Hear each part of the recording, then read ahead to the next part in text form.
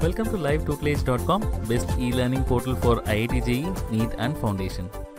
Hello students, in this video I will discuss how to calculate average rate of reaction and pseudo first order rate constants when at different time intervals the different concentration of the reactant is given. The problem says that in a pseudo first order hydrolysis of ester in waters, the following results are obtained. This you can see that at different time intervals different concentration of the reactant is given. Let me write the hydrolysis reaction of esters. Here we have ester CH3COOCH3 and it undergoes hydrolysis, means in presence of waters, and the products produced in this reaction are one is acid and another is alcohol. These are the products produced.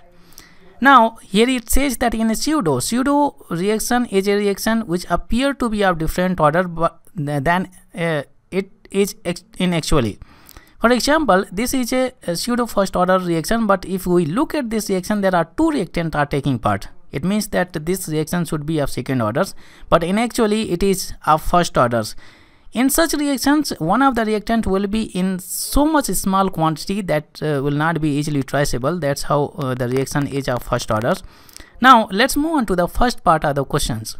In the first part, the question says that calculate average rate of reaction between the time intervals 30 to 60. In this time interval, we have to calculate average rate of reaction, and here time is given in seconds, time per seconds, and the concentration of the reactant is given in molarity, mole per liters. Then we apply the formula for the average rate of reaction, that is the change in the concentration of reactant per unit time. Here I mention rate is equal to, here's esters reactant is a reactant, and we know that when a chemical reaction takes place, the concentration of the reactant decreases, and decrease in the concentration of the reactant is represented by the sign minus. Here I mentioned D, that is the difference, a change in the concentration of the reactant. Reactant is ester CH3COO and CH3 upon and difference in time, that is dt. Now we can plug in the value. Here we have minus, answer change. This is you can see that in this time interval we have to calculate average rate of reaction. Then this is the initial concentration of the reactant, and this is the final concentration of the reactant. We can plug in the values. Here we have minus bracket final concentration minus initial concentration 0.31, and upon difference in time, this is the final time, this is the initial time. Here we have 60 minus 30. Now we can do the calculation. We can subtract the top values. Here we have at the top, let me mention minus here, bracket. At the top we have 0.17, and we subtract the value which we have 0.31, and the value which we get, that is minus 0.14, and at the bottom 60 minus 30 is equal to 30. Minus will cancel out. Now we can divide 0.14 is divided by 30. This is the value we get. We can write this value in scientific notation. Here we get 4.67 and multiplied by 10 to power minus 3, and the unit will be concentration of the reactant is in molarity, and so the unit of time is second. That's why the unit is going to be molarity per second. Now in the second part, the question says that calculate the pseudo first order rate constant, means that we have to calculate K value for the hydrolysis of esters. Well, first we calculate the rate constant at different intervals. First we calculate rate constant at the interval at the time interval of 0 to 30, then 0 to 60 and 0 to 90, and at these time intervals we will get three different rate constant value. Then we can calculate average rate constant. We can add up those all three rate constant values divided by 3, that will be the pseudo first order rate constant value. Let me show you how. First we calculate rate constant for the time interval 0 to 30, and in this case this will be the initial concentration of the reactant, and this will be the final concentration of the reactant, because we are selecting time interval 0 to 30. Now we apply the formula for the first order of reaction. The formula is K is equal to 2.303, and it is time and so here we have log, and here we have initial concentration, and so at the bottom we have final concentration. Since there are different time intervals, that's why we labeled the rate constant also as a different. If for this time interval I select rate constant as K1, so that values should not mix up. Here we have K1 is equal to 2.303, and time interval is 0 to 30, then we get time 30 minus 0 is equal to 30. Log initial value, initial concentration of the reactant, that is 0.55. Here we have 0.55. At the bottom the final concentration of the reactant, that is 0.31, and here we get 0.31. We can do the calculation, it is decimal.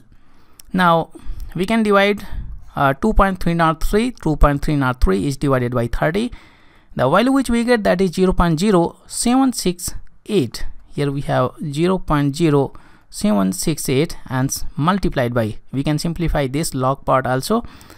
First at the top we have 0.55 and it is divided by 0.31.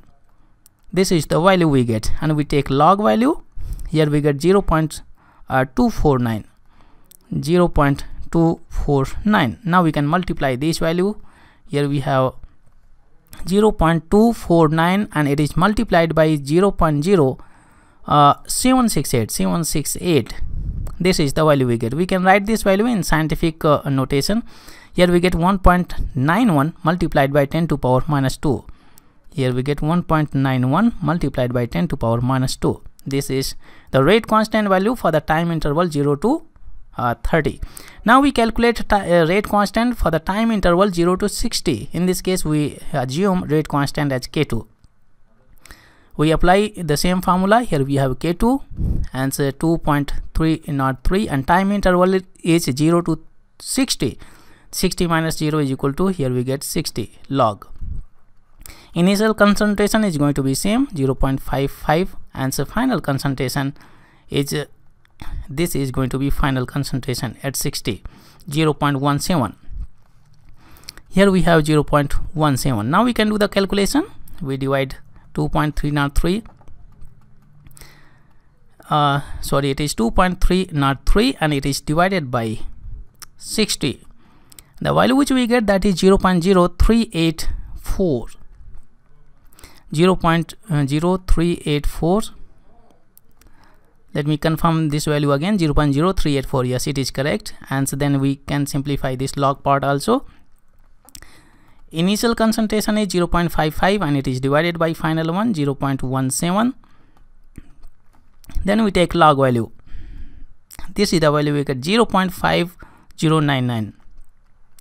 0.5099. We can multiply these values. Here we have 0.5099 and it is multiplied by 0.0384, and the value which we get, and we can write this value in scientific notation. Here we get 1.96 and multiplied by 10 to power minus 2. And in similar manner we calculate the rate constant value for the time interval 0 to 90. In this case, this is going to be the final concentration, and initial concentration will be 0.55. Here we have rate constant for 0 to 90, K3. 0 to 90 means time we get 90 seconds log. Initial concentration is 0.55 and final is 0.85 concentration. 0.085. Let me confirm it again. Yeah, 0.085. Now we can do the calculation here. We can divide 2.303 and it is divided by 90. The value which we get, that is 0.0256.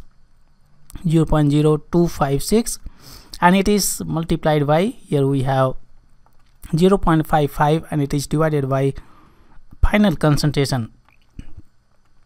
Here we get 6.4. Let me confirm it again. 0.055 divided by 0.085, 6.47. Its log value is 0.811. Here we have 0.811. We can multiply these values. 0.0256 0.811. Well, this is the value we get. Now we can write this value in scientific notation.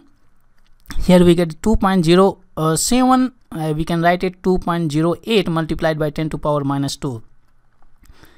Here we have 2.08 multiplied by 10 to power minus 2. Now we can calculate average rate constant value. These are three different values for different time intervals. We can find out k value. Here we have k1 plus k2 plus k3 and so divided by 3, because there are three values, that's why we divide by 3. K1 value is, here we have 1.191 multiplied by 10 to power minus 2. K2 value is 1.96 and multiplied by 10 to power minus 2, and K3 value is 2.8, sorry, it is 2.08 and multiplied by 10 to power minus 2, and it is divided by 3. Now we can add up these values and divide by 3. Here we have exponents are same, we can add up the values. 1.91 plus 1.96 plus 2.08.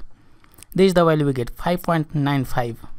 5.95 multiplied by 10 to power minus 2, and it is divided by 3.